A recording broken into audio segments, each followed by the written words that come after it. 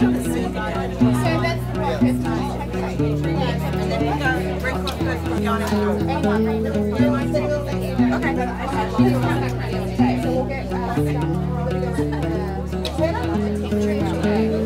be going and seeing people here in the Logan Reserve area. So these are people that have been affected by flooding, riverine flooding essentially.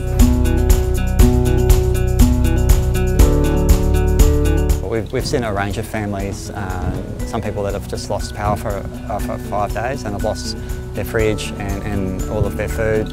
We've been able to support them, and then we've gone right through to the other side of the spectrum. We've seen, you know, houses that have had complete flood inundation and have lost everything. The floods come through, creeks are over there, pretty much filled up from the rivers and overflowed into our property. Look, really just listen to their stories, being able to give them some emergency financial support, also letting them know about other services that are available to them. Everything that I've bought and had in possession is pretty much gone. I've only have whatever's left there.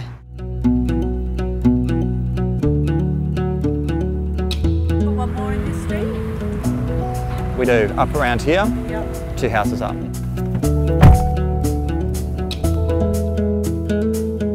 I guess I'm just drawing on my own experience, my own life experience of having gone through, you know, a really severe storm that was a national disaster, and I guess that's the thing that shifts it from being sympathy to empathy. So just being able to walk in their shoes.